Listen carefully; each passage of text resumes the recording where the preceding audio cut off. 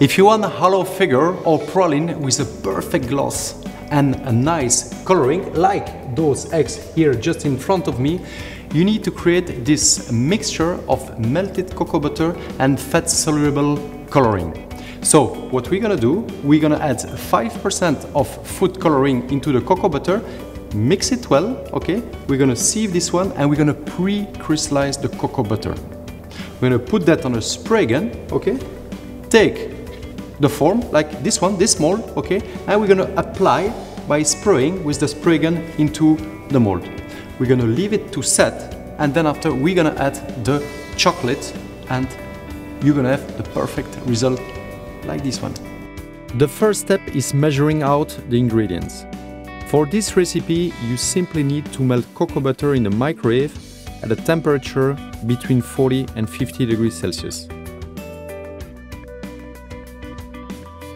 When that's ready, add 5% fat-soluble food coloring and mix the two together to create a perfectly homogeneous mixture.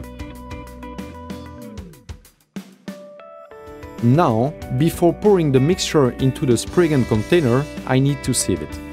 I always use a sieve with a fine mesh to remove any and all lumps. Otherwise, this will block my spray gun later on. Next, pour the mixture into a piping bag, and here is a little trick. Crystallize it by rolling the piping bag around on your worktop. If the final temperature of your mixture is around 31 degrees Celsius, it's ready to go. Now, pour the mixture into the preheated spray gun immediately. Warming up your spray gun will keep the cocoa butter from setting inside the container, so the mixture won't block your spray gun. Time to check the molds now. Make sure they are perfectly clean and dry to avoid any visual imperfection. And then, heat them up at 20 degrees Celsius. If the molds are too cold, the spray gun mixture would set too fast, which might lead to a loss of brilliance or dull stains on the finished product. Now, let's give the mold some color.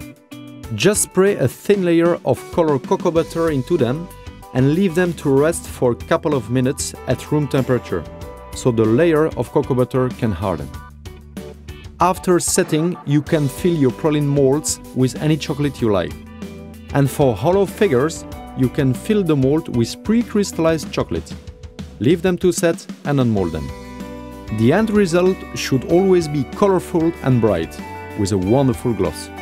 If you have some leftover spray gun mix, always keep the spray gun container in a heated cabinet at around 45 degrees to keep the cocoa butter from setting.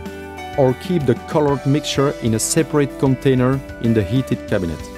That way, you'll always have it at your disposal, ready to use.